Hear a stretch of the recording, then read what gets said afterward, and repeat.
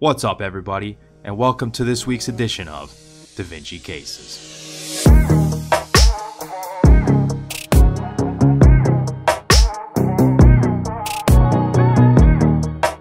Alright, so the way this works is we've got a clinical case followed by a board-style question.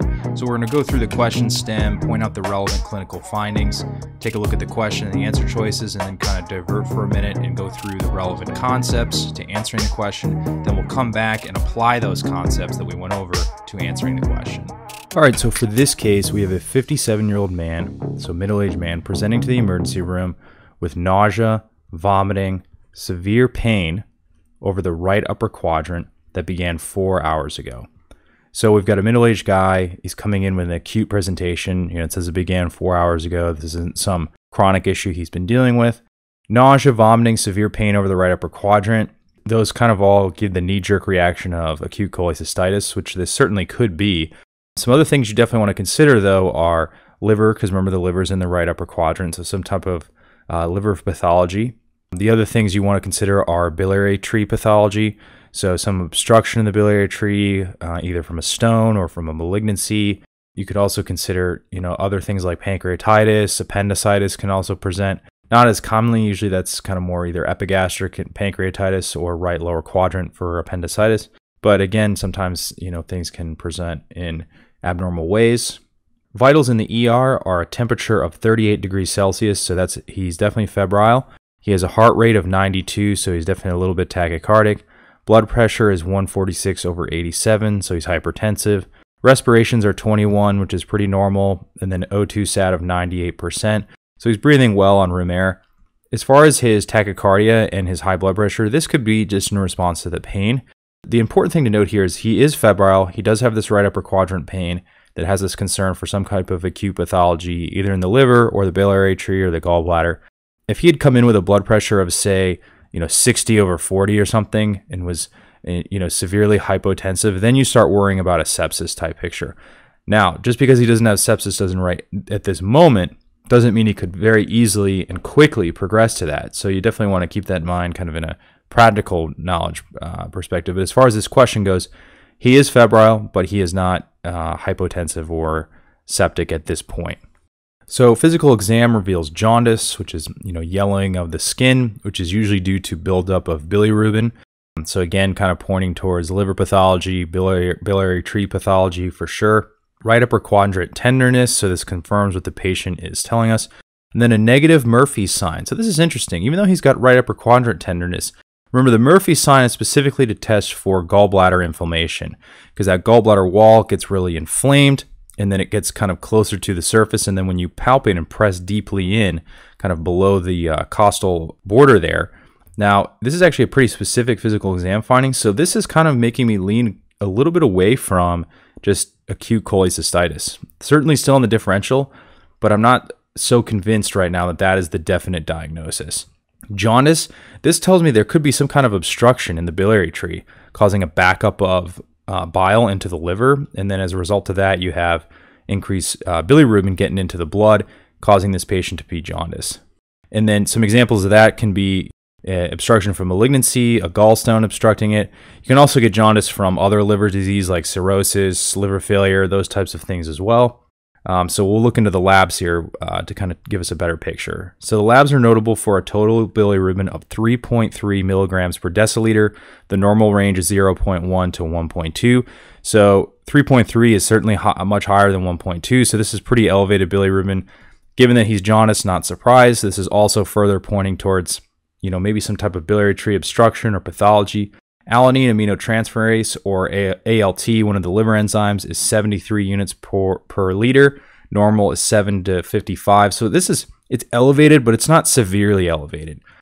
Same thing with aspartate aminotransferase, or AST, which is the other liver enzyme we typically look at, 68 units per liter. Normal range is 8 to 48. So these liver enzymes are mildly elevated. So what that tells me is it's not necessarily like liver failure or cirrhosis or anything like that.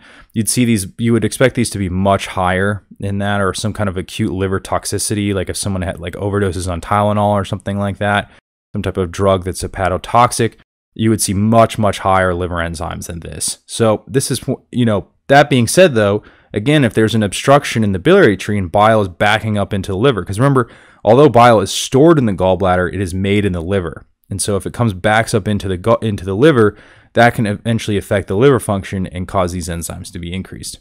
And then alkaline phosphatase is 500 units per liter, and the normal range is 40 to 150. So this is significantly elevated, and this often points to either gallbladder pathology or biliary tree pathology. So when this is elevated, you definitely want to be thinking in that area of pathology for sure. Then you take a lipase of 27 units per liter. Remember, lipase is a pancreatic enzyme. Normal is 0 to 140, so this is within the normal range.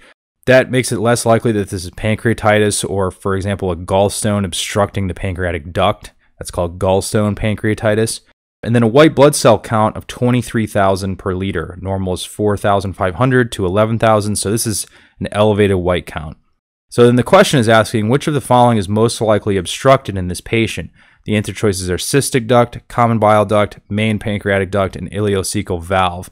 So this is a question of not only knowing biliary pathology, but also knowing your anatomy and knowing where this obstruction would be in the anatomical structure of the biliary tree. So let's summarize these key findings. We've got a middle-aged man with acute severe right upper quadrant pain accompanied by nausea and vomiting. He's febrile, tachycardic, and hypertensive. His exam reveals jaundice. It confirms the right upper quadrant tenderness, but it has a negative Murphy sign, kind of pointing us away from acute cholecystitis. Labs reveal significantly elevated bilirubin and alk-phos, mildly elevated ALT and AST, normal lipase, and an elevated white count. Now, the differential includes acute cholecystitis, choledocholithiasis, ascending cholangitis, and then gallstone pancreatitis. We'll go through all of those and be able to point out where anatomically those are affected and kind of the different presentations involved with those. But as far as to kind of start us out with what the answer is, location that is most likely obstructed in this patient is the common bile duct. Now, to go over that, we need to kind of review some of the liver and more so the biliary tree anatomy. So as you can see here, we have a picture of the liver. And remember, bile is made in the liver and stored in the gallbladder. And then eventually it goes through the biliary tree and gets secreted into the duodenum to help with digestion of fats. And if you remember the anatomy, you have your right hepatic duct and your left hepatic duct that drain all these intrahepatic biliary ducts that are carrying bile that's synthesized in the liver.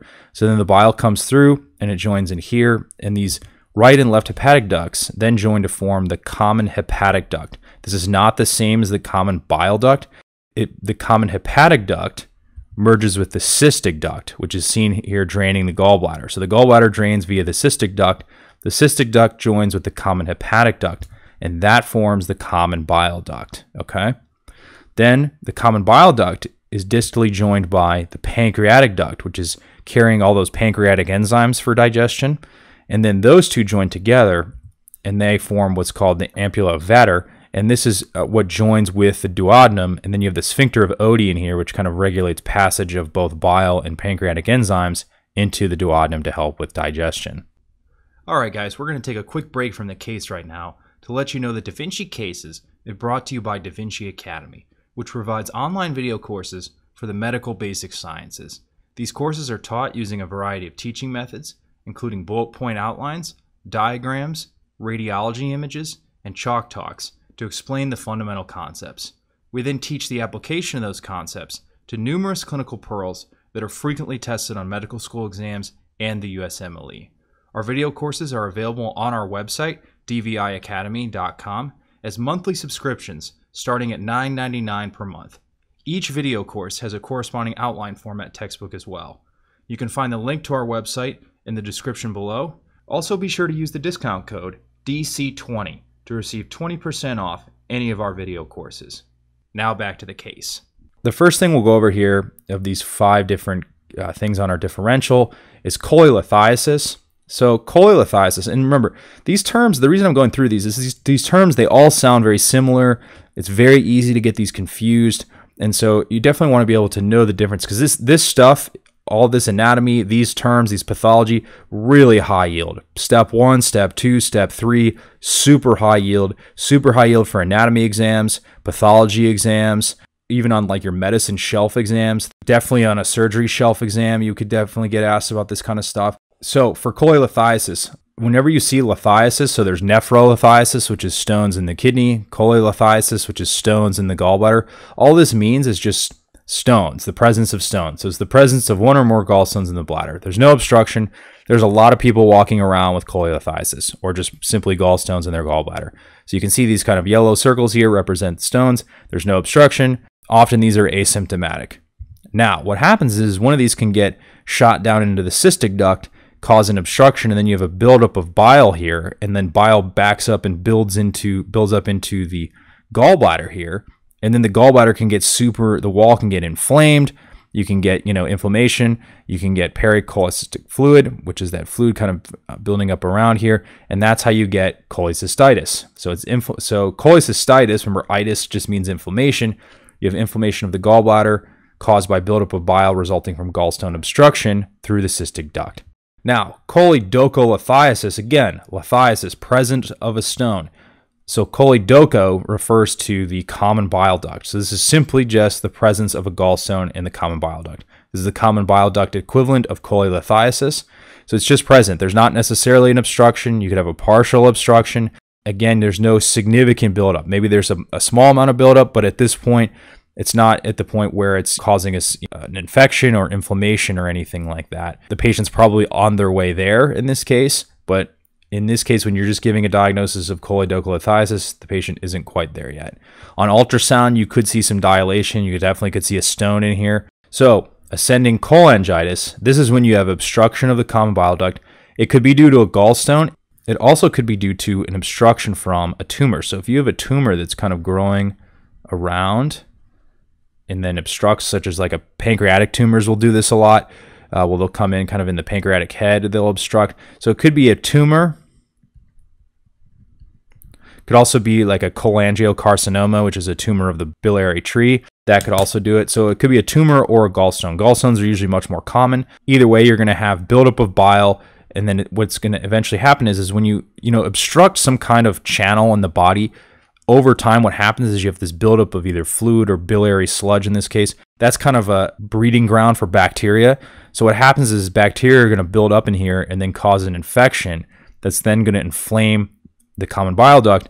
And then what happens is it's called ascending, because then what's going to happen is it's going to ascend up the biliary tree and then can even ascend into the liver and affect the liver as well. And then gallstone pancreatitis is where a gallstone comes down and then obstructs the pancreatic duct, and it's the same thing. You have buildup of pancreatic fluid and then pancreatic enzymes, and as a result of that, you get pancreatitis. So in our patient, what we have is this patient has a gallstone that has caused an obstruction. You have a buildup of bile. You have this infection ascending, and it's affecting the liver. That's why his liver enzymes are slightly elevated. The biliary tree is severely inflamed. That's why his alk phos is elevated. Again, you have this bacteria that's ascending in.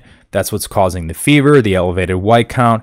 Now, what happens is that eventually this infection can ascend and then get into the bloodstream, and that's how these patients can get sepsis, and they can become critically ill very quickly. Lastly here, this is a kind of a rare thing, but it does show up on exams a lot. So again, you have the whole biliary tree here. What happens is you can have a gallstone obstructing the gallbladder here, and what happens is the gallbladder gets really inflamed chronically, so kind of chronic cholecystitis. It forms a fistula between the gallbladder and the duodenum, or the small bowel. So it's called a cholecystoenteric fistula. So that serves as a fistula is just kind of an abnormal connection that's formed between two structures in the body. So what happens is a gallstone can actually break through into that fistula and then make its way into the small bowel, essentially bypassing the biliary tree. Then it can travel through the small bowel, as we show here, and then this is the duodenum here. Eventually it makes its way down to the ileum, and then it gets into the ileocecal valve and obstructs that. And so what you have is blockage of the ileocecal valve. Now, this usually results in small bowel ileus because you're not moving, you're not moving things along. Very different presentation. You're not going to have that right upper quadrant pain, those types of things. It's going to be more right lower quadrant pain. You're going to have ileus, those types of things. That's going to be the type of presentation that you're going to see. So if we come back to the answer choices here, so the cystic duct, remember we covered in the anatomy, the cystic duct drains the bile duct and then joins with the common hepatic duct to then form this common bile duct. So obstruction of that leads to buildup of bile in the gallbladder. You get cholecystitis. Again, right upper quadrant pain, positive Murphy's sign usually. Definitely could see increased white blood cell count, increased bilirubin, increased alk phos. Usually the ALT and AST, though, are going to be normal, unlike how they are in this patient. Common bile duct, this is our answer. Obstruction leads to buildup of bile and possibly development of bacterial infection that then ascends. It ascends eventually into the liver, so you have fever, increased white blood cell count, increased bilirubin, increased alk phos, increased liver enzymes. This patient has what's called Charcot's triad, which is actually kind of a clinical diagnosis for the ascending cholangitis. So you have fever, right upper quadrant pain, and jaundice. So these all three together are what's called Charcot's triad and point to ascending cholangitis, which is this patient's diagnosis. The main pancreatic duct, again, this is a patient, they're going to present with pancreatitis. They're going to have your kind of boilerplate presentation of pancreatitis. So, because again, it's obstructing that pancreatic duct. So they're going to have epigastric pain, fever. They could have increased white blood cell count. Their lipase will definitely be increased. Normal bilirubin, alk phos, and ALST, because this usually doesn't affect the liver. It's more of a pancreatic issue, even though it's involving the biliary tree. Lastly, that ileocecal valve that we talked about. This is a result of gallbladder inflammation, creating a cholecystoenteric fistula between the gallbladder and the small bowel. The gallstone passes through that fistula and then eventually travels through the small bowel and then eventually obstructs that ileocecal valve. You can also see air in the gallbladder on ultrasound as well. Again, this is a patient that has a common bile duct obstruction as a result of a gallstone and then developed ascending cholangitis. All right, that's all I have for you this time. Be sure to check out all the DaVinci Cases videos available on our YouTube channel and our website, dviacademy.com. The PDF notes for every DaVinci Cases is also available on our website. Also be sure to check out our podcast, The DaVinci Hour, where we interview attendings and residents across medicine to learn more about their experiences, their specialties, and to get their insights on navigating a career in medicine. You can find the DaVinci Hour podcast on our website or any platform where podcasts are found. Lastly, you can find all of our video courses and corresponding outline format books on our website. Don't forget to use the discount code DC20 for 20% off.